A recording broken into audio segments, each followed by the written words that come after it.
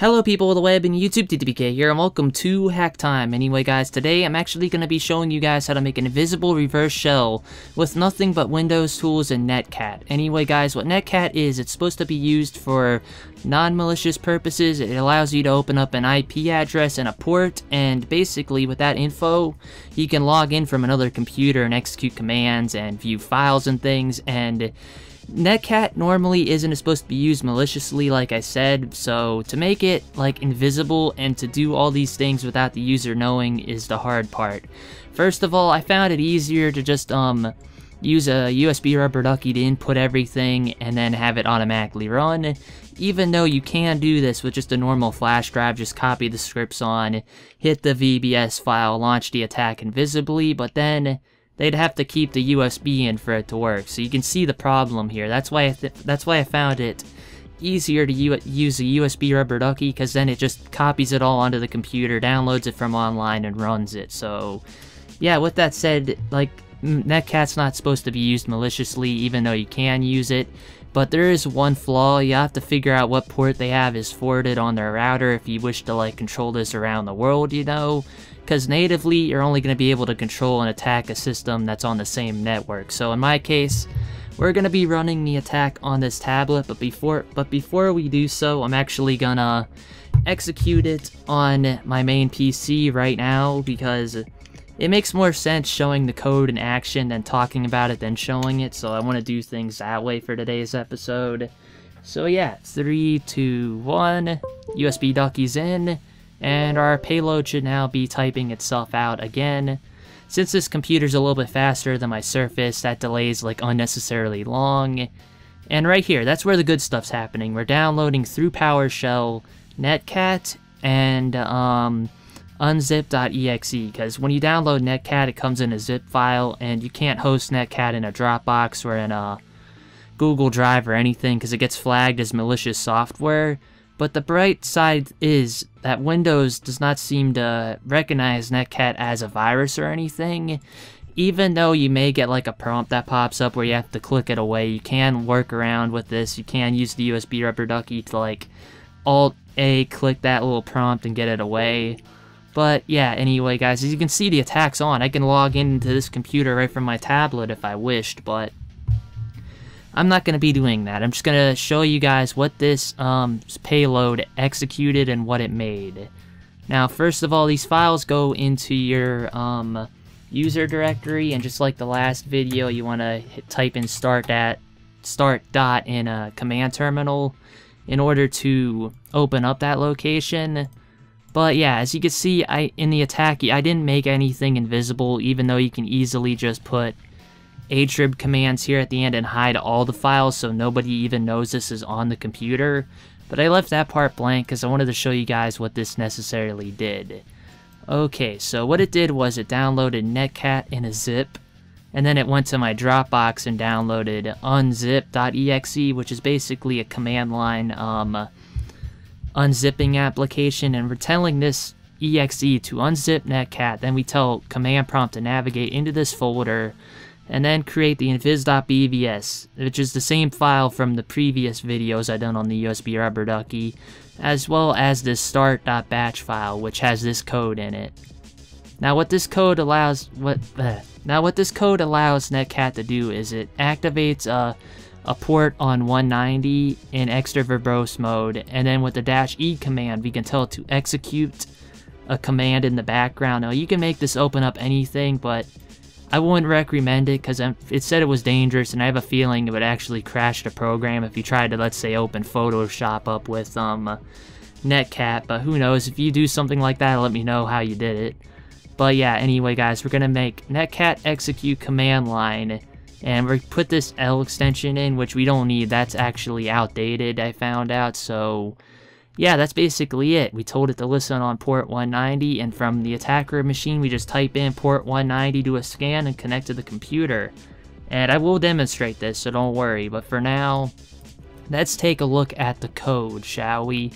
Because that's basically all we're going to do, is we're going to download NetCat in a zip, as well as unzip, and then we're going to actually run NetCat. So yeah, we're only making 3 files, actually 5, because 2 get made in this folder. But yeah, anyway guys, let's take a look at the script like I said. Now first of all, we're doing the same thing as we did in the previous videos. We're opening PowerShell as an admin, we're navigating to the user directory, and from there we're basically deleting everything that might already be in that user directory folder. Now, I will be fixing this part up. I'm gonna delete this part because I found out I don't need it, because both of these files are gonna be put in the NetCat folder now, and originally they were outside the folder, which was stupid of me to do that. So these aren't gonna be here in the final code, so just forget that part. Anyway, now here comes the cool stuff. This stuff is actually, it took me like goddamn hours to figure this out, even though it's a really simple thing to do. But you want to put unzip.exe, which I'll have a download link for that application in the description down below. You'll want to put that in a Dropbox, then share it. And once you share it, you're going to get a code that's going to be blah blah blah blah blah blah blah with a DL equals 0 at the end. Now what you want to do here is you actually want to delete the 0, change it to a 1 so it directly downloads the file.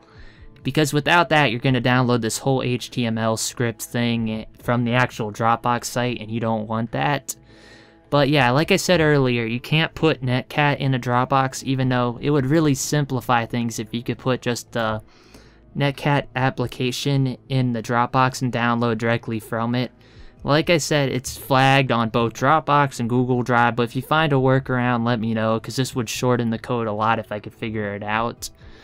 But yeah, anyway, we download unzip, and then we go to NetCat's site, which is eternallybored.org.misc netcat Win32 version 111.zip. Now, I'm going to leave this part of the code out, and you're going to put your own link in, because NetCat gets updated quite frequently, I believe, so you might have a different version than this, so I want you to get the newest version possible, so I'm going to leave that part of the code out. You'll have to fill that in. And from there on out, we just navigate to the user directory again, which I don't think we actually need to do, with all honesty. Yeah. If I can talk, God, I talk way too fast for my own good. Anyway, I don't think we need this part of the command too, so I may take that out. I just left it in because it made the script a little bit longer and allowed you guys to see what was happening. But yeah, we basically unzip NetCat, and then we navigate to NetCat's folder, which got made.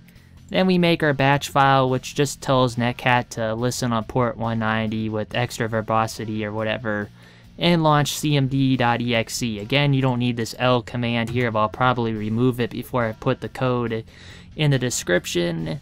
But like I said, you don't really even need a USB Rubber Ducky to pull this attack off. If you have enough social engineering skills, you can actually put this on like a flash drive and copy it over, then just run the invis.vbs and it will run in the background. Basically, it does the same thing. So all you really need are those invis and the batch file and all this, and you're good to go, you know. But yeah, I found it easier just to do it as a USB Ducky script, I guess.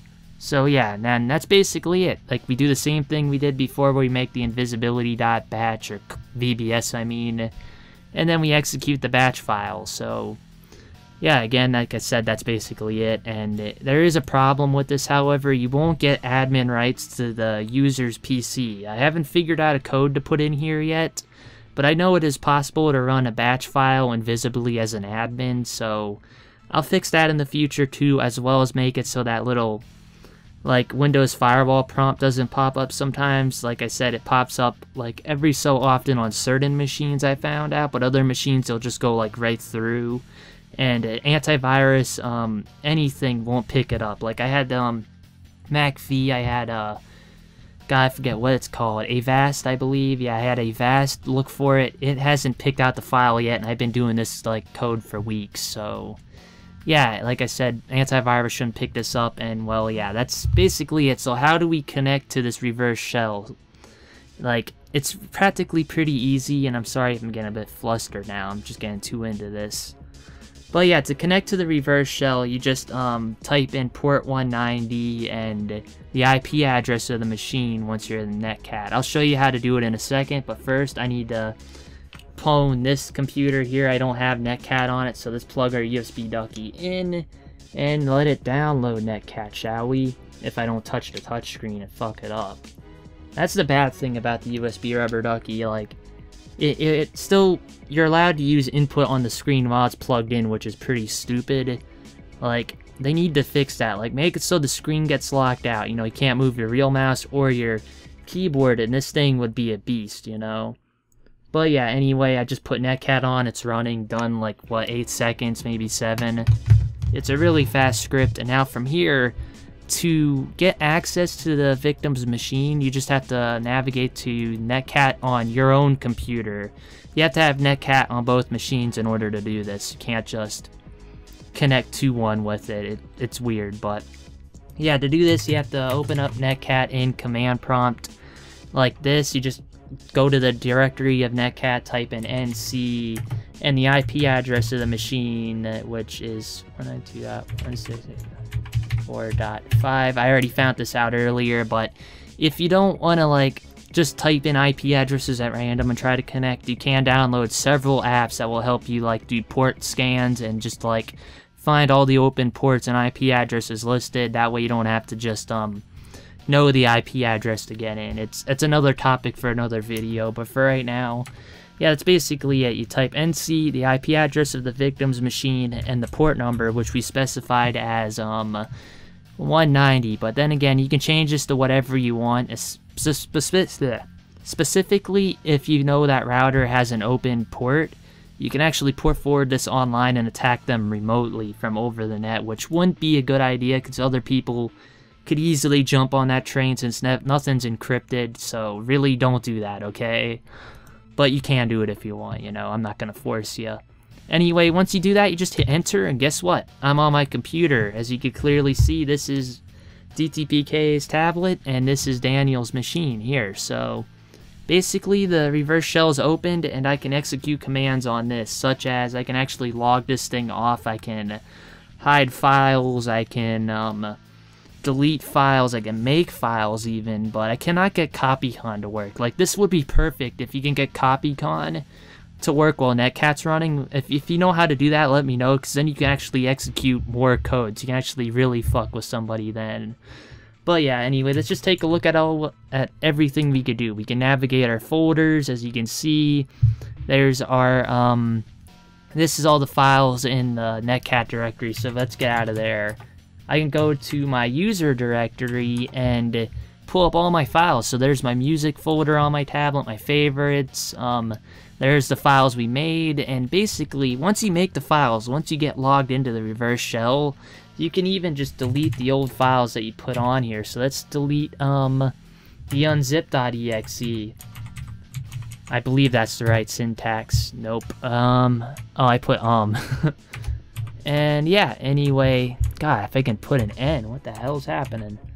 There we go. Anyway, you can do that, delete the files, and it will look like nothing's even on here. Like, hell, you can even do an attrib command on the NetCat's folder and hide NetCat entirely. That way, no one knows it's running. But yeah, from here, you can do basically anything. You copy NetCat, that batch file, and everything into the startup folder, and bingo bongo, you always have a reverse shell opened all the time, you know. So yeah, I did this mainly just to shorten the code.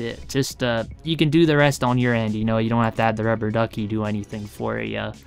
Alrighty guys, you know what? I'm gonna leave today's video here. I'm sorry I rambled on for quite a bit, and I'm sorry if I got a bit cut off there. I just realized my damn camera died. I forgot to charge it ever since I done Blank Dream. That was my bad. Anyway guys, if you want me to do any more reverse shell tutorials, let me know and I'll gladly do them, because there are way better ones honestly than NetCat. There are some that allow you to pull up webcam, copy files super easily. Like, you can copy files over NetCat once you make a reverse shell, but it's like super difficult, at least I believe. It's a pain in the ass because you have to navigate to the NetCat folder, copy whatever file you want to copy to that folder in order to copy it to, you know, your main PC or wherever you're hacking from. But yeah, anyway guys, like I said, I'm gonna leave today's video here because I'm all out of breath and I gotta go. Dtpk signing off. Peace. It's loading up PowerShell again. Now it shouldn't mess up here. I gotta fix my code so it deletes that file forcefully. And I gotta say, this is all around really cool and I'm trying not to spoil it, but it gets freaking cool.